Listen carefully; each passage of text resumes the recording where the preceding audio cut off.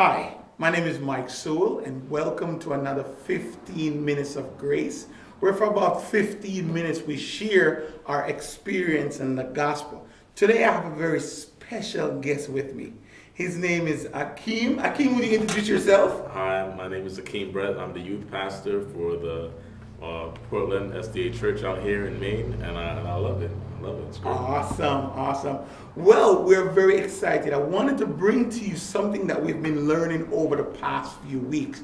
It's the everlasting gospel. You know, I wasn't quite informed about what the everlasting gospel is. And today, for the next 15 minutes, I want to have Akeem, being the youth pastor of our church, to really explain a little bit about the everlasting gospel to you. So, Akeem, please, go ahead. Tell us about the everlasting gospel and why is that important to us today? Sure, no problem. The everlasting gospel is very important for every soul today because the everlasting gospel is what God is going to use to save us. So we need to understand how we're going to be saved.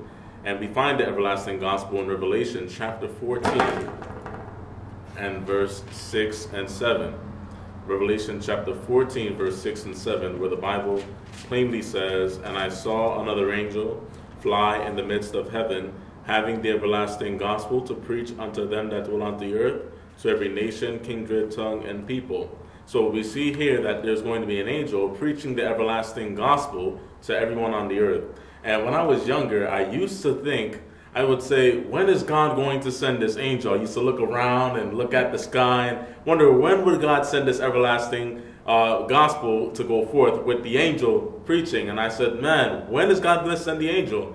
And then as I started studying the Bible, I realized that every time God has a messenger to give a message, his people, he will liken his people to an angel. We find this in Galatians 4. Galatians 4, Paul plainly says that he was an angel. Galatians 4, we know Paul, who was preaching the gospel, writing books, and he was an angel. We see this in Galatians chapter 4 and verse 14. It says this. It says, "And my temptation, which was in my flesh, ye despise not, nor rejected, but receive me as an angel of God, even as Christ Jesus." So Paul says, receive me as an angel of God. So isn't that clear that God likens his people? Paul said, I'm an angel. And an angel in the Greek means angelos. Angelos simply means a messenger. So God has last day messengers with messages of the everlasting gospel. Let's go again to Galatians chapter 1. Notice what it says here in Galatians chapter 1.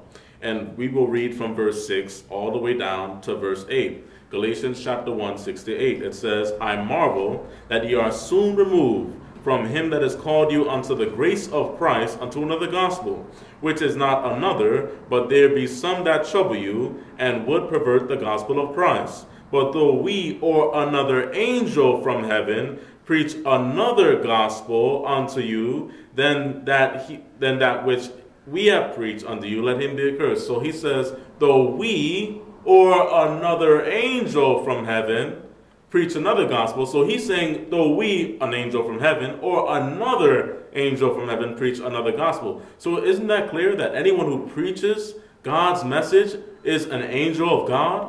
Did you know that? Let's again look at 1 Samuel chapter 29. 1 Samuel chapter 29. We know the story of David, the man after God's own heart. The Bible says that David also was likened unto an angel. 1 Samuel chapter 29 and verse 9. The Bible says right here, "And David said to Achish, But what have I done? What hast thou found in thy servant so long as I have been with thee unto this day?" I'm reading verse 8, and we'll read verse 9. "Unto this day, that I may not go fight against the enemies of the Lord the king." Now notice verse 9. "Achish answered and said to David, I know that thou art good in my sight, as an angel of God." So he looked at David. He says, "You are good in my sight as an angel of God." He said, "David, you're like an angel."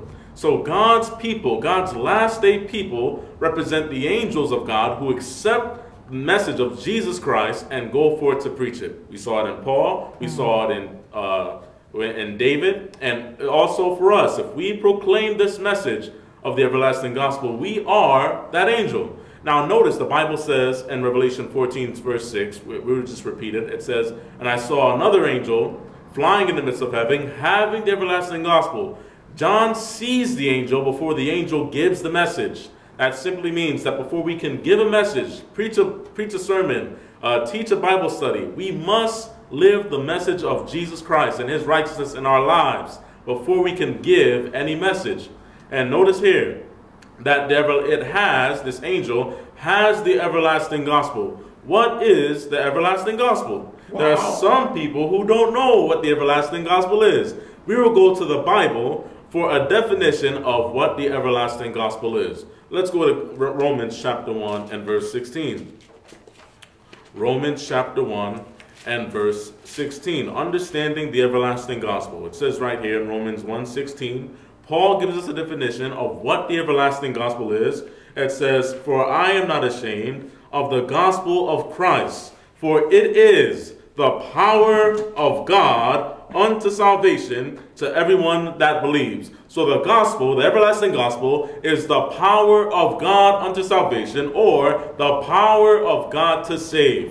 Wow. So what is the everlasting gospel? It is the power of God to save. Now you must ask yourself the question, to save us from what? Because we need to be saved from something, right? That's right. And if you're drowning and you're in a pool of water and you're drowning, you need to be saved from what?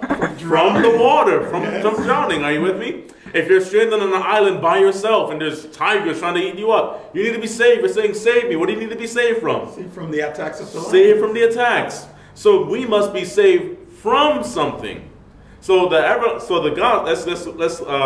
rephrase it. So the angel is a messenger of these last days, God's people, who will go forth to preach the everlasting gospel, which is the power of God to save us, but to save us from what? Matthew chapter 1 and verse 21. The Bible lets us know what Jesus wants to save us from. Matthew chapter 1 verse 21. It says, "Thou shalt call his name Jesus, for he shall save his people from their sins." So Jesus wants to save us from our sins. Wow. So the angel, God's last day people, has a message to go throughout the world, the everlasting gospel, which is the power of God to save us from our sins. Now, what is sin?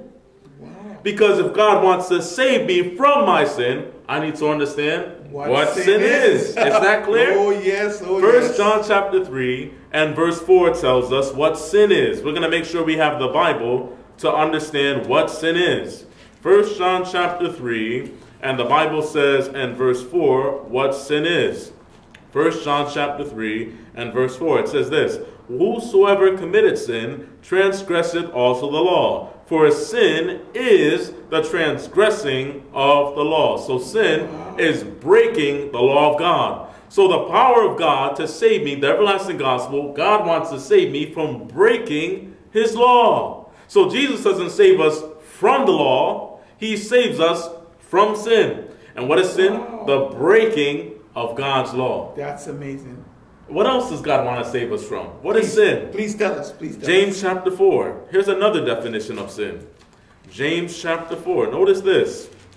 I love this definition. It's so clear. James chapter 4 and verse 17. The Bible says here, "Therefore, to him that knoweth to do good, and doeth it not, to him it is sin." So that shows us that if I know that something is right and I don't do it, then I'm sinning.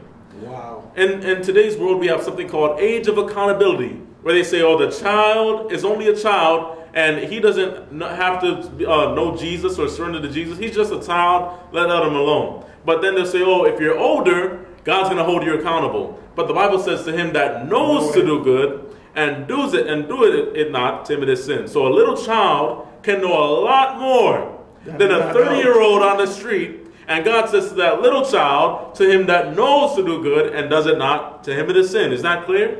So God wants to save us. So let's go back. The angel, God's last day people, has a message, the everlasting gospel, which is the power of God to save us from our sins, which is breaking the law of God and knowing to do what is right and refusing to do it. God wants to save us from doing wrong. So God wants to save us from breaking his law and doing wrong. But where can we find this power of the everlasting gospel? Where can we find it? Come on now, talk to me. And I suggest to you that we find it in the Bible. We find it at the cross. Amen. Let's notice this in 1 Corinthians chapter 1.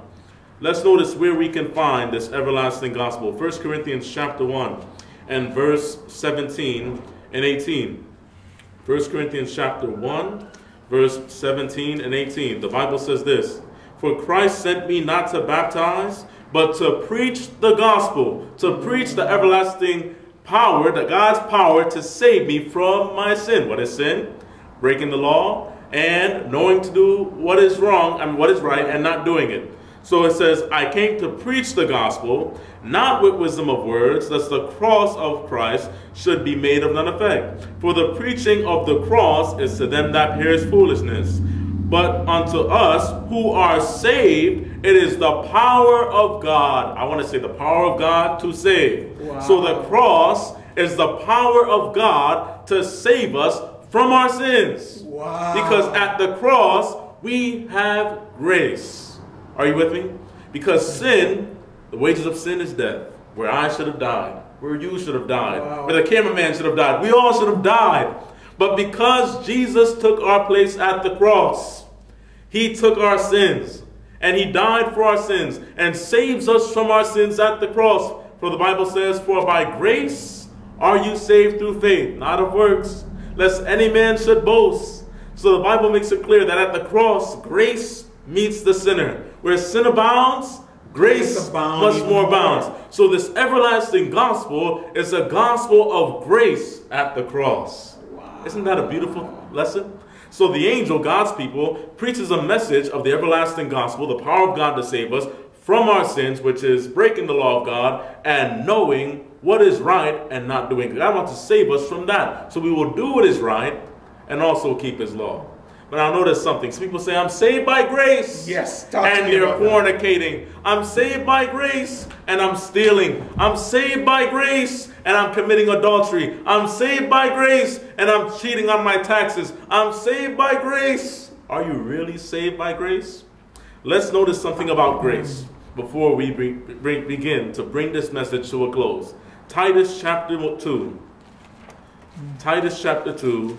Titus chapter 2, correct text. The Bible says in Titus chapter 2, verse 11 to verse 13. Notice this. It says, "For the grace of God."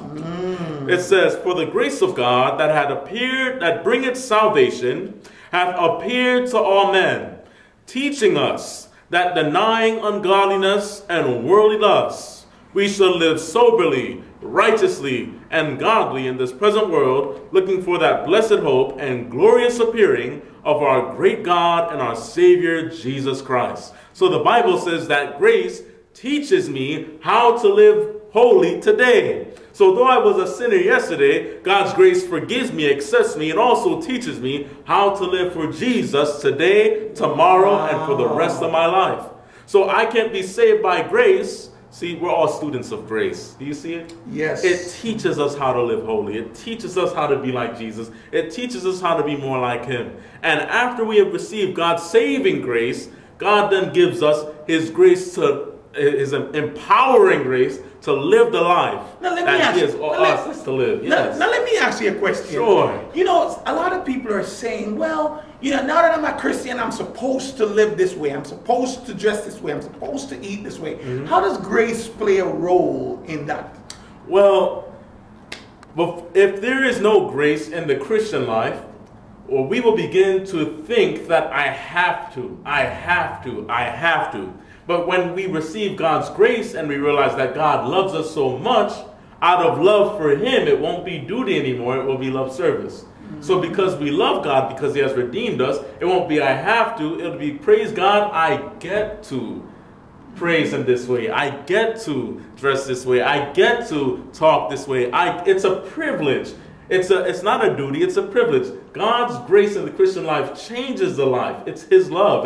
It's His tender, compassionate life of love that He gives to the Christian for us to express in our gratitude towards Him. Wow. So is that what it means? Things that I do, I don't do it no more. That's Is that right. what that's all about? That's right. That's all it's about. God, and you know what? God took the Israel out of Egypt and then gave them the law. He redeemed them. He saved them, took them out of Egypt, saved them from slavery, from bondage, and then said, now here's the law. The law was just an expression of saying, Lord, thank you for saving me. Now I want to live the way you want me to live. Wow. So grace affords you the opportunity to obey God? Yes. Oh, yes. Grace empowers us to obey the Lord. Wow, that is amazing. Folks, you heard it here. If you want to hear more about this, then you have to see this man in person. He's definitely God's messenger sent to us and teaching us the power of grace in our lives. You see, we can become so legalistic in our thinking that we have to do this, and it's by our own efforts and it's by our own duties why we meet the requirement. And so many people don't want to come to church today because they feel like they're not good enough. Like they'll never be able to change. I've been living this way for all my life. I've been an addict all my life. I've been this all my life. How can you expect me to now live a life? I've done too many wrong things. God will never be able to forgive me. My cup is full. What do you say to a person like that? Well, I just want to say, Titus chapter 2, verse 11, it says, for the grace of God had appeared unto all men. We don't have to earn God's grace. We don't have to work for God's grace. We don't have to save money to pay for God's grace. God's grace, what the Bible says, where sin abounds, grace much more abounds. That we all can receive this grace right now. Jesus gave it freely. It's a free gift. And by faith, when I exercise my faith in Jesus Christ, trusting in Him for my salvation, Jesus says, He says, all can come to me. Sinners, saints, everyone. As a matter of fact, He came to this world to save sinners. That's right. He says the righteous doesn't need a doctor, but the sick. That's right. So in other words, sin and our messed up life is the actual ingredient for grace. That's right. Wow, hallelujah. Amen. No, I feel like I have hope. Amen. Amen. Because for a long time I was my mind was really loaded down with the fact that if I sin, I feel like I drop right back to where I started. Like I have to climb up that hill again. I felt like I was knocked off the ladder. I was way up there with God, but I sinned in my mind, I sinned in my thoughts or my attitude, action, and I dropped right off the ladder, and then I have to climb. And it's discouraging. But it's good to know that grace cleans us and it keeps us going. Amen. Wow, that's amazing. Ladies and gentlemen, my Facebook friends and buddies, you want to hear more? If you live in the Portland area, you want to come by 92 Allen Avenue. It's the White Memorial Church. It's a Seventh-day Adventist church. You want to come to the White Memorial Church, Seventh-day Adventist Church on Allen Avenue, 92 Allen Avenue. Just a little bit off Forest Avenue by the McDonald's over there, and just make that right. That is actually Allen Avenue. You'll see the church on the right-hand side coming down. You want to come Monday nights, I think it is? Yep, Monday nights at 6 o'clock, we will be having our Bible study. So we're going to have a PowerPoint. We're just going to go through some Bible studies. You're invited to come Monday night, 6 p.m. You're invited to come to our Bible study. Oh, you definitely don't want to miss this because it's going to be important. I want to hear more about this grace because for a long time, I didn't really quite understand how grace works. I always felt like you have to earn. There's something that you have to do. You have to earn that spot in God's heart. But it's amazing to know that while we were sinners, He died in that condition to clean us up. Well, ladies and gentlemen, you can hear more of Akeem. I definitely will have him on my program, 15 Minutes of Grace. And you definitely want to hear more about this. So if you can't make it on Mondays, you will be doing yourself a disjustice. Because he said the power of the gospel is not only for you, but it's for your children and for all who are far off. So you need to hear it in order to pass it on to your children and all who are far off. From Akeem and myself, and from 15 Minutes of Grace, have a wonderful and blessed day. God bless you. Until next time. Bye.